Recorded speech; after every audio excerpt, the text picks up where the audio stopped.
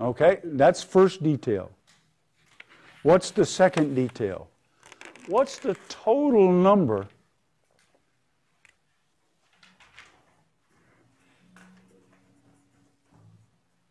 of maximal chains?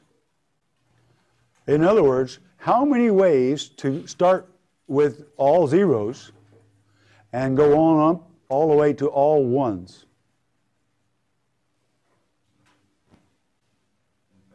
In factorial. The total number is clearly in factorial.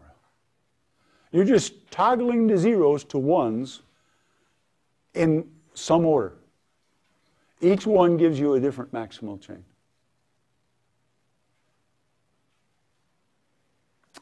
All right? That's detail 2. Here's detail 3.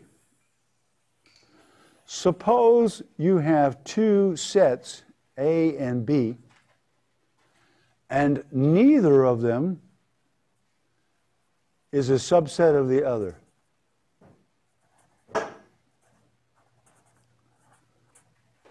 A is not a subset of B, and B is not a subset of an A. In other words, in the poset, they form a two-element antichain.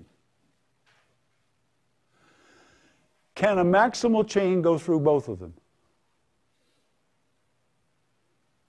Can a maximal chain go through two incomparable sets? No. So there are some maximal chains which go through this set.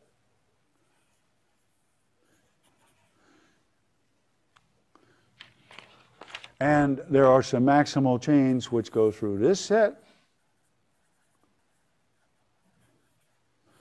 But there are no maximal chains that go through them both.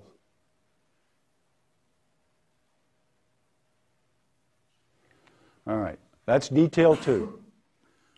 We're going to put this together, and now we're going to show that the width is the size of the largest binomial coefficient.